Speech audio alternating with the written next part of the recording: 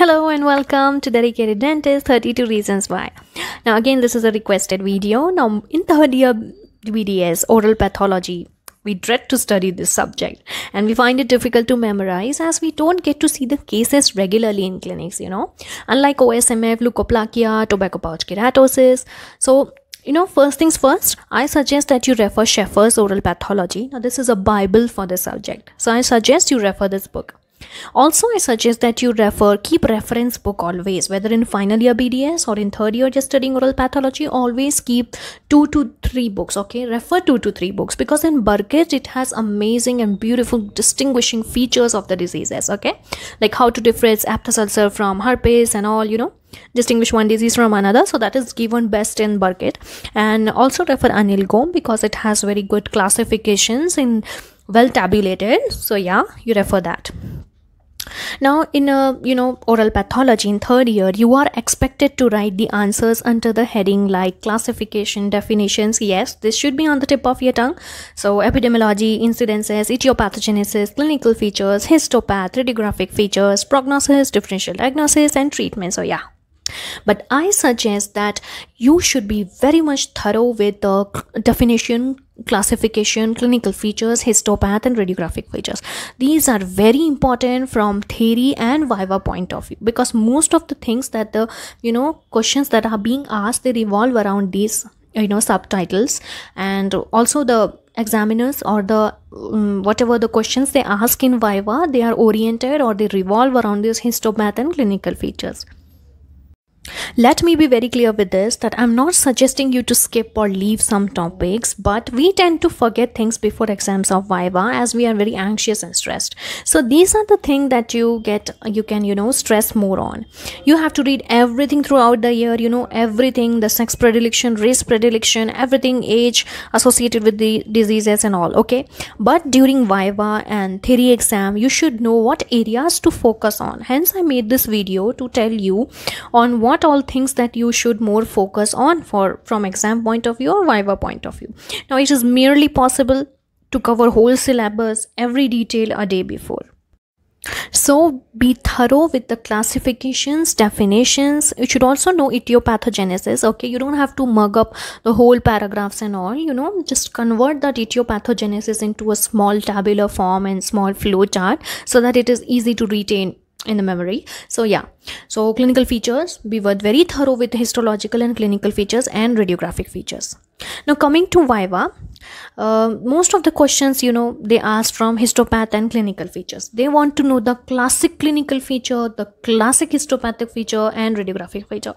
Let's say they will ask soap bubble appearance is seen in, or where do you see the sunburst appearance, honeycomb appearance, cotton wool appearance, what is floating tooth syndrome, why do we call it so, elephant leg retirages are seen in leukoplakia, the classic dysplastic features or histopathological features of leukoplakia, and they will and other names. This is again very important. You should know the other names of the diseases, synonyms. They ask them a lot, self-healing carcinoma, other name for that, syndromes. They ask you triads, again a very important question. Or this is the examiner's favorite question, like triads. Pierre-Robin syndrome, what's the triad? What do Treacher's-Collins syndrome? So the syndromes, Hutchinson triads, these are their favorite questions, okay? Other names for anameloma. What is anameloma?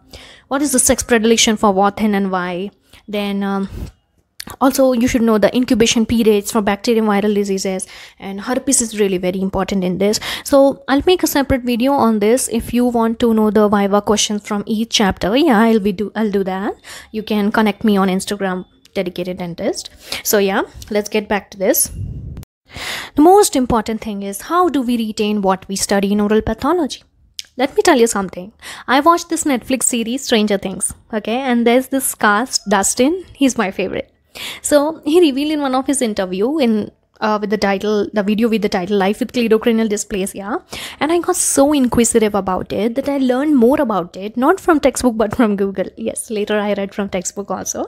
So now I remember each and every detail about cleidocranial dysplasia. That is because I studied the case. Now you will have to do the same to learn oral pathology. Google up images, x-rays, see how the Pierre-Robin face looks, how the mandible is retruded in such cases. What is glossoptosis? See on Google, search for the terms and study from textbook alongside. Okay, this way you'll never forget, because we have picture memory, you know, we have visual memory. We tend to remember more when we see more. Okay, so visual learning is the best method for learning. Also, whenever you are free or you feel saturated from studying, you draw histopathology diagrams, and when you do so, when you practice the H&E diagrams alongside, you try to reminisce the clinical features along. Okay, and thus you can, you know, link it up and understand it. Also, when we link things, we tend to remember more. Okay, so this way you will remember things more. So again, I tell you that most important features that you have to remember is the classifications, definitions, etiopathogenesis, clinical features, histopathological and radiographic features. Now, I'm not suggesting that you should not write about the differential diagnosis and treatment plan and all. No, you should mention, like, write 1-2 differential diagnosis, okay, with reason. And also you can write about treatment, if not in detail, at least just write the titles. Okay, like for osteomyelitis you can just write hyperbaric oxygen therapy, and so write steroids. For lichen planus, mention some 1-2, that is enough. Yeah, you don't have to waste much time, or not wasting exactly, but you don't have to write much about it. I found oral pathology very difficult too, until university exams, and then I got good scores. Well, thanks to our dean, a great personality he is. So yeah, he guided me and I aced exam very well. So all the best, guys. Happy studying. Share this with your friends. Hit like, subscribe, and thank you for listening patiently. Also, do watch my upcoming video on oral lichen planus, or if you want to know how I make notes and explain with ease. So with that, I sum up. Dedicated Dentist signing off. Thank you.